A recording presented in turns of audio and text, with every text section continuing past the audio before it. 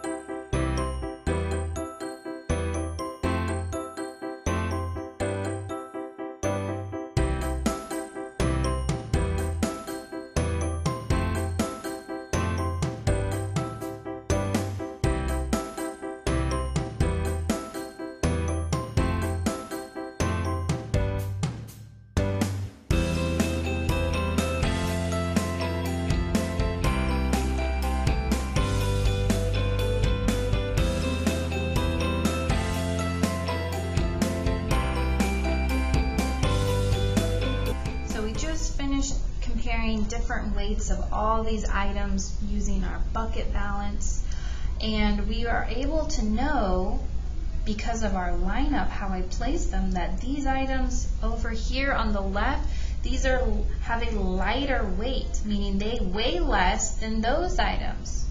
But the items on the right side of my pink paper, those are heavier items. They have more mass inside them. They weigh more than the items over here. So if I pick up a balloon and my apple, I know that this is going to weigh less than this. If I pick up my battery over here and my paintbrush, I know that this is going to weigh more than this, because if I put it in my bucket balance bucket, my battery goes down, meaning it weighs more than what's over here. And now I want you to make a prediction about the weight of this full box of crayons. All 24 crayons are inside. Where do you think this would be in our lineup as far as weight goes? Do you think it'll be over here with the light items? Do you think it'll be over here with the heavier items, or do you think it might be somewhere in the middle? And that's what a scientist does. They make predictions, then they put those predictions to fruition. They test it out and measure it, and then they have data to work off of. So I'm going to say my crayons are, I don't know, heavier than the rock. Oh, they sure are. I'm going to say my crayons are heavier than my stuffed animal. And they are. And I'm going to say, I don't know, maybe the crayons are heavier than the battery. Ooh, I don't know. You know, they look just about the same. I think the battery is a little bit heavier. So heavier and lighter.